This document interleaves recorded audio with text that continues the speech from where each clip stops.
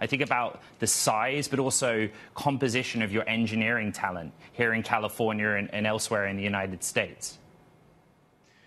I believe the administration still feels very strongly about the incredible importance of immigration.